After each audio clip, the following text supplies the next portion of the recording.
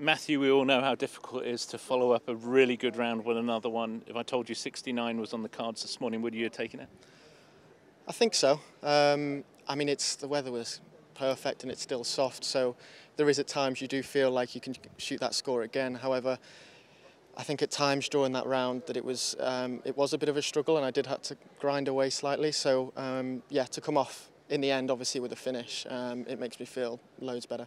A couple of eagles on the par fives, none more important than 18. Tell us a little bit about it now that you've seen the replay. Yeah, it was a good swing.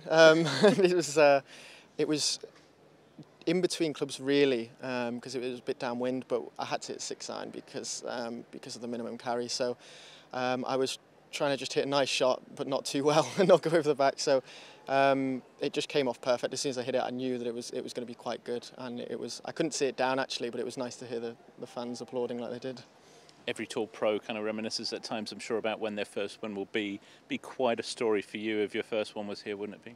It would, yeah. I mean, it would be brilliant. I've always figured that the better event, or the more prestigious the event, the kind of better that I feel like I can do. I don't know why, it just makes me concentrate. So I don't see why not. Obviously a lot of good players, but yeah, I'll just give it a go and see what happens like I always do.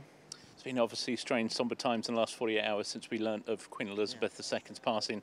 Have you digested and reflected since hearing the news? Yeah, I mean, it's quite hard. I mean, it takes kind of a couple of days for it to all digest really and come to grips with, because she was just a constant of our whole lives, wasn't she? I mean, even my parents and grandparents, that's all we've ever known. So yeah, I mean, the way she's handled herself, to me, I think is just absolutely brilliant and a credit to her. And it is sorry, but I mean, let's be honest, we should almost celebrate what she's done, because she was brilliant.